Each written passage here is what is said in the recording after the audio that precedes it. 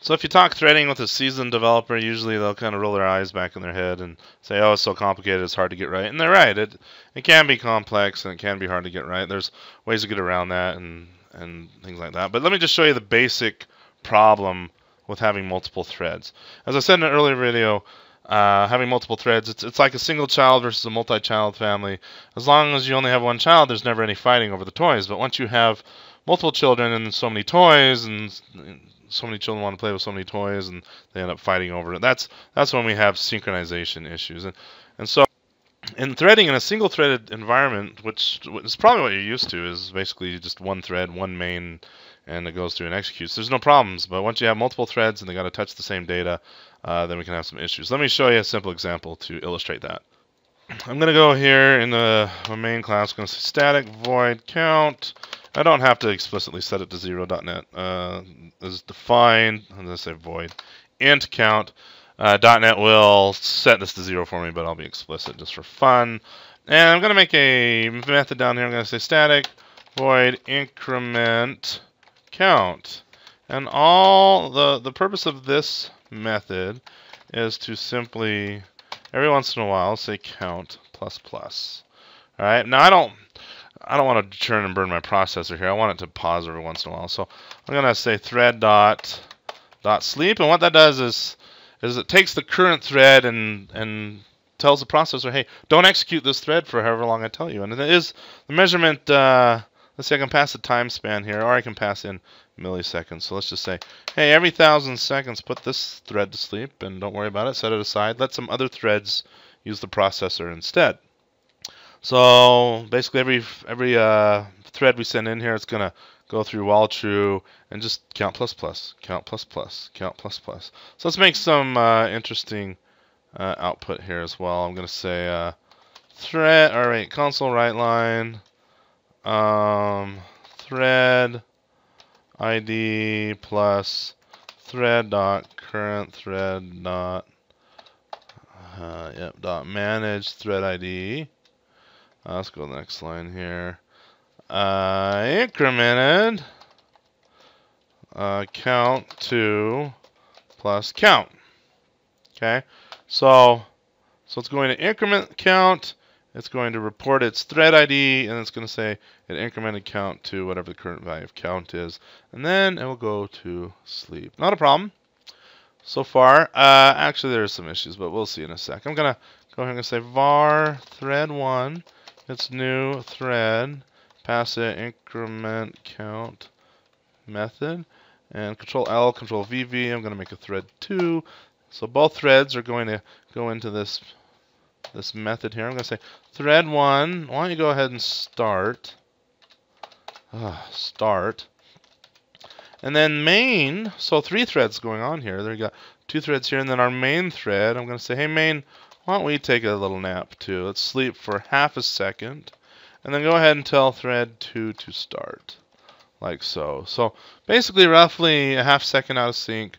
We're going to have these 2 threads going through and just count plus plus, count plus plus, count plus plus. Control F5, run the program.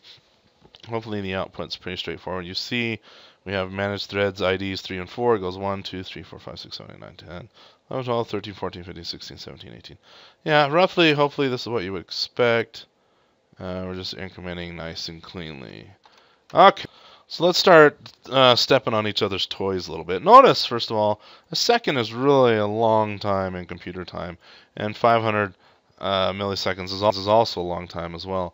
Now this count plus plus, it looks like it's one operation, but it really isn't. It's more like saying count gets count plus 1, right? And literally this is what it compiles more down to in the native instructions. Is basically we have to read the value of count, and then we have to throw 1 onto the stack, if you know what that is. Then we have to add them, and then we have to take that result and reassign it into this memory location. So there's a lot of steps going on here when we say count plus plus. It's just not count plus plus a single operation. If it was a single operation, here's the threading term for you. We would call it atomic. Okay, back in the day when researchers or scientists were examining molecules and things like that, they thought the atom was the smallest unit of matter, and so you cannot break apart an atom. It was atomic. And the same idea here is count plus plus is not atomic. We can definitely break it up. We can break it up to a read, or a read here, and a push onto the stack here, addition here, and then an assignment. It's several operations, okay? Well, if I run this, we're still not going to see any real major problems because it's 1, 2, 3, 4, 5, 6, 7, 8, 9, 10, so on and so forth. So what if we did this? Let's get rid of that and come back over here. And I really want to stress that this is not an atomic situation. So I'm going to say int temp gets count. Okay, so it's like I'm going to do the read, right? Instead of doing the read here, I'm going to store it away into temporary. I'm going to put a sleep right here. I'm going to say thread dot sleep, and let's sleep, I don't know, let's sleep for another second right here. Then I'm going to say count gets temp plus 1. All right, so I do the read, I save it away, I go to sleep, get a little lazy, and then I say, okay, well, now let's increment count, and then we're going to see what it was incremented to. And then we're going to go to sleep again, take our dandy time. Control F5, let this run. A lot of sleeping going on here, but hopefully you notice, oh no, the output's looking pretty horrible here. Okay, we got multiple 1s and multiple 2s and multiple 3s and 4s and 5s, and there's some 6s. It's pretty predictable because we have the same amount of sleep time here, but in theory, when threads are running really fast, they can sleep and wake up at different times, not just a set time every time. But I'm really just trying to stress here that now we thought these threads were atomically incrementing the values, but they're not. They're unatomically. I don't know if that's even a word, but basically they're stomping on each other's feet. There's no longer a single child going on here. And it's all because I've widened this gap. Okay, before when we had count plus plus, which is the same as saying count gets count plus 1, I mean, we're really widening the gap between the read, the add, and the assignment here.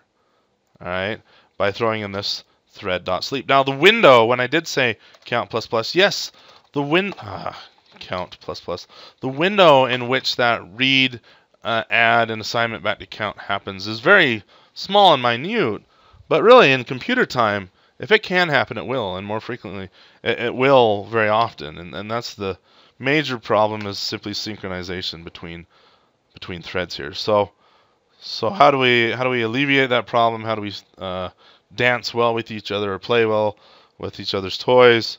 I'll show you in the next video.